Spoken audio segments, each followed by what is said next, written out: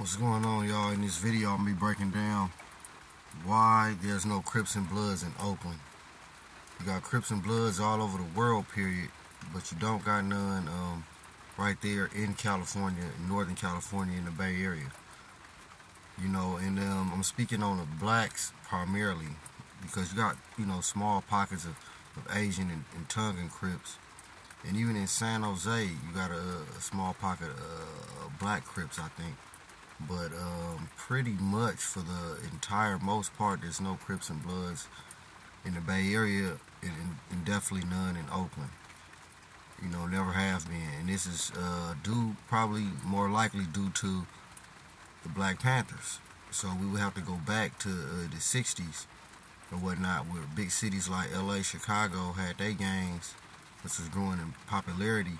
A city like Oakland, due to the sign of the times, had the Black Panthers. So, my opinion, brothers who would have probably became, gang bangers and started their own gangs was Black Panthers.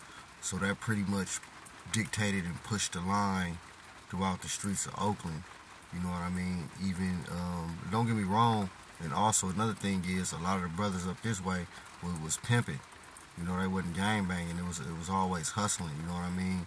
You had pimping, and then you had, a few D-boys, a few heroin dealers. But it was no line being pushed other than the one pushed by the Black Panthers. And there's plenty of examples throughout history. It's another channel out there. Perhaps I'll put a link, below regarding the times and actions of the Black Panthers. You know what I mean? Especially in Oakland, even in L.A., but, throughout the world. But back to what I was saying. So, with all that being said, during that era, the brothers, like I said, it was revolutionary in this area. So brothers going to jail or whatever pushed that revolutionary line, throughout the 60s and into the 70s. So either you was a pimp or a revolutionary, so to speak. Or a hustler, because then once crack came, that's another reason why Oakland is called the land of the bosses, due to, when the crack era hit, it was just, as in every city, it was, New Jack City, but we had a few Nino Browns out here, and they pushed the line. So, Oakland, we always been, primarily geared towards neighborhoods. Where you from, what street you from, or, what project you from, or whatever. That's what we represent, for the most part to this day. And, it's where you from, it's not like a gang, it's no initiation, and it's where you from, you true, you out here, and it's all about making money. It wasn't gang banging, it was hustling. So all of the turfs in the community, black communities, was dope driven. It wasn't gang bang driven per se, even though the cities that gang bang, that was in drugs too. But in Oakland, the drugs pushed the line. After COINTELPRO, got rid of the Panthers, it was just all about the hoods and turfs. So it never was no gang banging. It was always, where you from. And even though now, more recently, you got the youngsters throwing up they little, what I would call tiny gangs, and that's just really due to the no structure out here in town right now. The dope game move way different.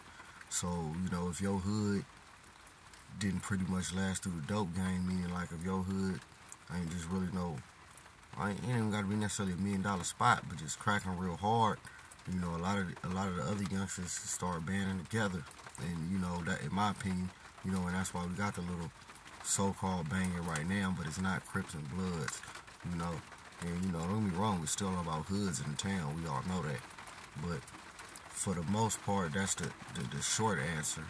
And I can really get into detail, you know what I mean, so-called,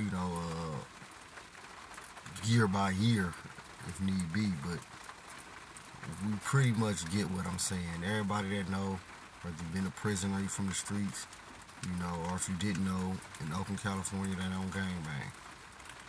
It's just what it is, and that's due to the Black Panthers.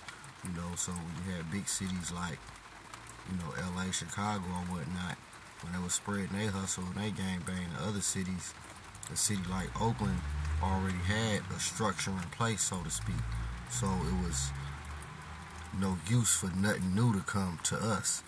You know what I mean? Like, even when the movie Colors came out, okay, we look, okay, for sure, that's how they getting down in L.A. You know, they rocking hard. You know, but that's their thing. You know, we had our thing, you know, and that's how it always been. You know, so that's pretty much the answer, y'all. Why there's no Crips and Bloods in Oakland. You know, and if you out there listening and you say otherwise, you know, leave a comment. You know, like, dislike, who knows, you know, and I don't wanna, yeah, go ahead. I ain't even mentioning on the rappers and all that, because that's a whole different thing. That ain't really got nothing to do with banging. But no, ain't no Oakland rappers banging anyway. So that's the answer to the question. Peace.